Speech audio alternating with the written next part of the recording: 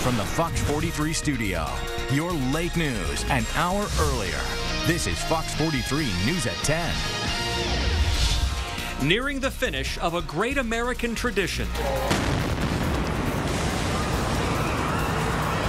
Emerges an American tragedy. There's a lot of factors playing into what happened today. Next, Fox 43 News talk with a local explosion expert. Back now on Fox 43 News at 10, we are getting a unique perspective about IEDs from a local expert. We went to York County and asked if the U.S. could ever be adequately prepared for such attacks as those we saw in Boston today. When I retired from the military a couple of years ago, several veterans and I determined that there was a gap in the process out there, that there was no private sector entity other than government organizations that was specifically designed to go after the global IED threat. And there was a significant lack of awareness. So we formed a group that's currently all volunteer, no paid employees to mobilize the global community against the threat of improvised explosive devices. And as part of that, to support our veterans who are the victims of IEDs. I mean, other than Afghanistan and Iraq, there are over 500 IED incidents a month in the rest of the world outside of Afghanistan and Iraq. A lot of people also don't know that the very day of the Newtown shooting, a student was arrested in Oklahoma for planning to blow up his school, and they thwarted that attempt. According to the Joint IED Defeat Organization, the U.S. is ranked among the top 10, close to the top 5, within the top 5 of countries in the world with the most IED incidents within our own borders. Main target is schools, and 1 out of every 3 arrests for an IED improvised bomb related incident is a juvenile. Well, my first reaction was I was both well, obviously concerned for the folks there because I know what they're going through, but I was there was a lot of disappointment after all of the efforts to raise awareness of this issue over the past couple of years that has been brought to bear in Washington with trying to get actions out and going to increase our readiness, that it would take an incident like this to kind of bring that to the forefront. But the greatest thing is the concern for the folks that are there, not just for their initial injuries, but for the long-term impact of this. Well, I've gotten a lot of interest, of course, from some organizations and some folks in different sectors that kind of didn't have a lot of interest in it before are now calling up and asking questions, and it's kind of like folks are in some areas are acting surprised that this could have happened, and it really hadn't. I mean, September 11th, perfect example. The plane September 11th were the largest IEDs ever built. But one thing you'll notice, until recently, we didn't even mention IEDs in the United States. We didn't have a vehicle-borne IED in Times Square. We had a suspicious device that was found, and so to a large extent, we're now getting some realization that it not only is it happening here, but it can get much worse. You could tell. I mean, there's some of the signatures just based on the video of what the blast was, but also when there's an accidental explosion, there aren't multiple incidents at the same time. I mean, that was just on the surface. Of course, we won't know, and the public won't know until the folks who are charged with doing this do an investigation. And I wouldn't want to get in front of them like so many people will in the coming days of try to pontificate on what happened. But when you have 2 simultaneous IEDs go off like that, it's a pretty strong indicator that it was a planned attack.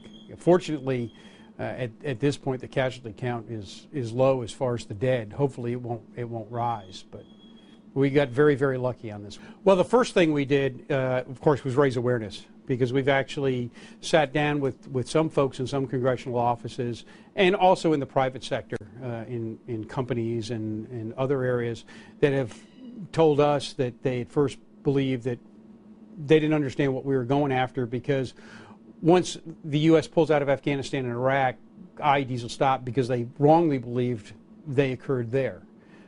You look at the Norway incident, the individual who detonated that bomb before he shot those people publicly went out and said that that IED was his quote-unquote press release to get attention.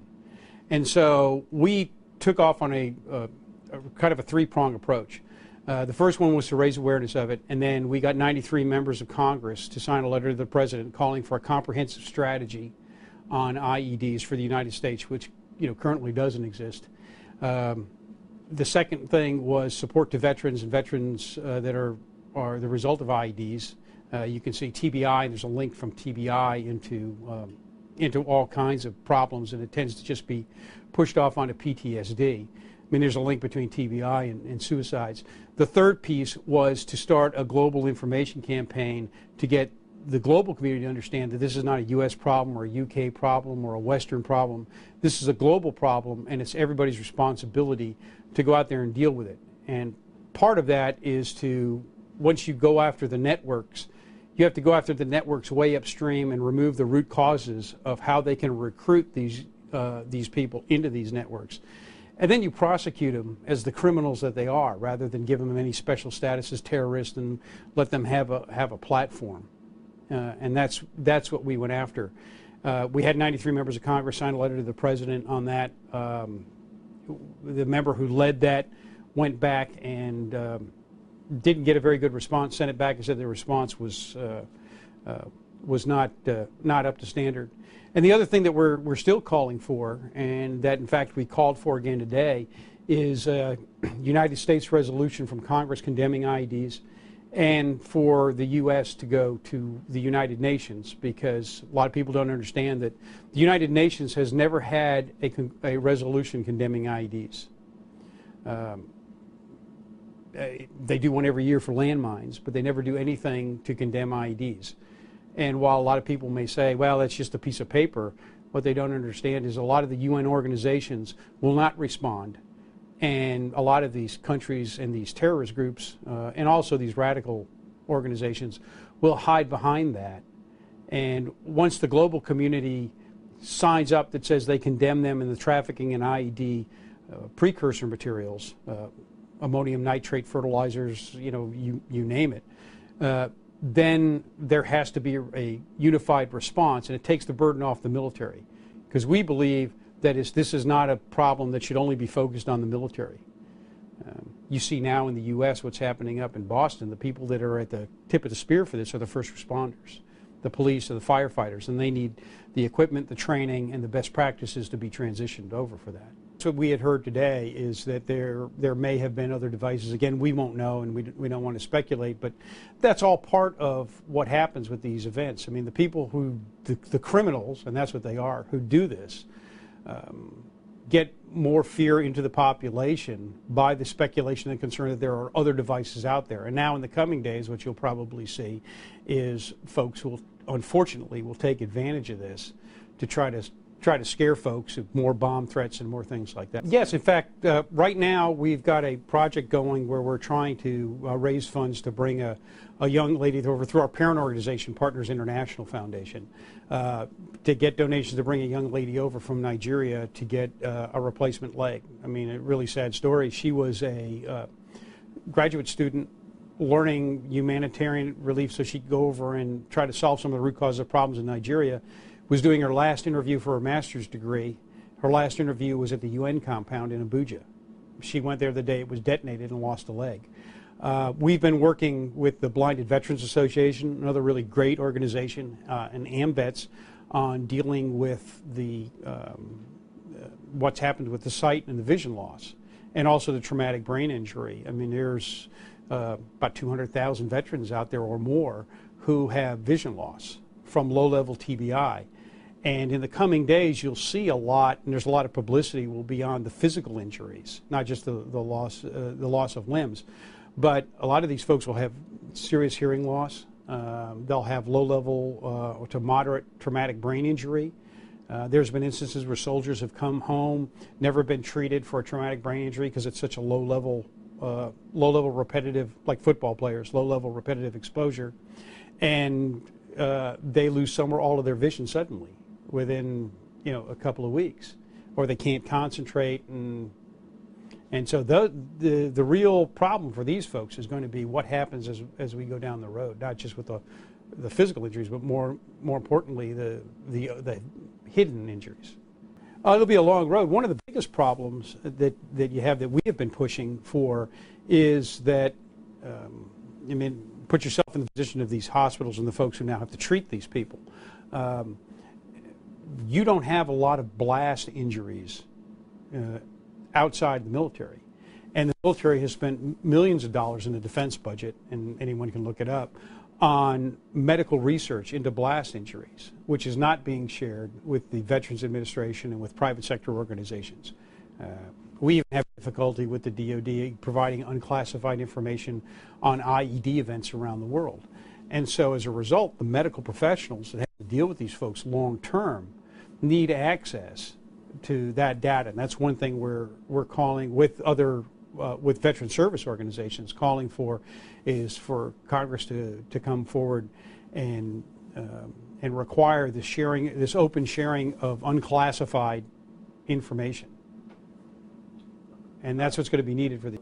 Yeah, you did. I think the biggest thing would be that the U.S. has to understand that this is not an isolated incident.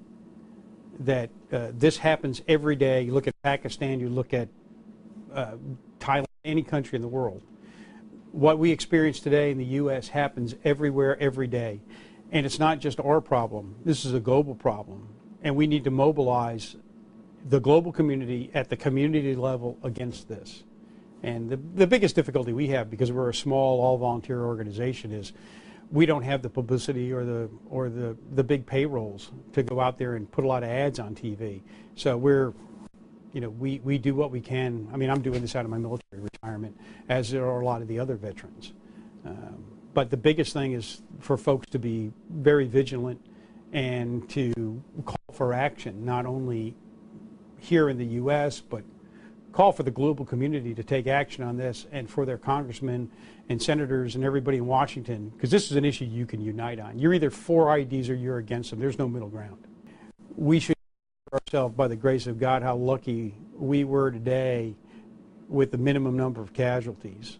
The loss of one human life is tragic and inexcusable, but this is the opportunity now to say we're going to come together, not only as a country, but we're going to come together and get the global community to come together to work with organizations like ours and others and stand up against this before the next time when there are greater casualties, because we can stop this.